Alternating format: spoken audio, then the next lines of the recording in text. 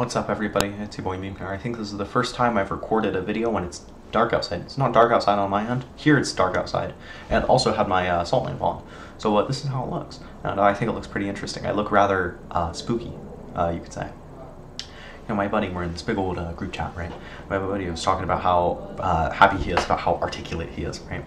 And you know, it's actually quite a coincidence because this morning when I was walking from the bus to school with my buddy, I was actually talking to him about how, you know, when I'm talking on Discord, like typing, I would say I'm very articulate. But when I'm speaking in speech, I'm not very articulate.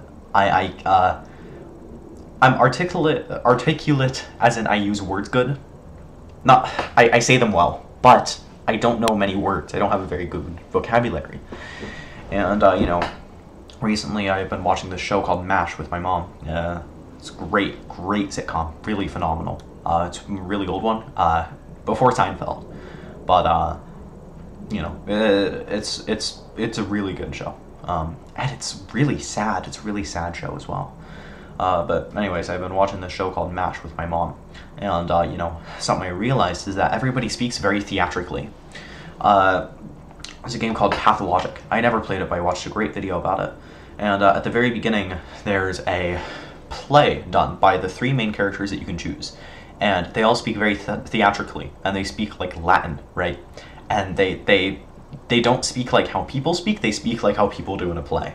And I don't want to speak like that because that sounds stupid and pretentious, right? But I wish I spoke as if I had planned out what I was going to say, because honestly, I'm just ripping out words left and right. I don't know what I'm going to say next. So, you know, I don't know. That's just what I'm thinking today. For breakfast, I had a cheese bagel and oatmeal and tea. For lunch, I had pasta salad with fusilli noodles. And for dinner, my mom made some homemade pizza. It was really, really good. We had a freezing cold Coke with it. I did. You know, I prefer Pepsi, but pizza's a Coke dinner. And it was really good. You know, a couple weeks ago, they changed the Coke can design. They moved the Coca-Cola logo up on the can, and it wrapped around. But now this Coke can that I used, the Coke logo is in the middle now again, so I don't know what's happening.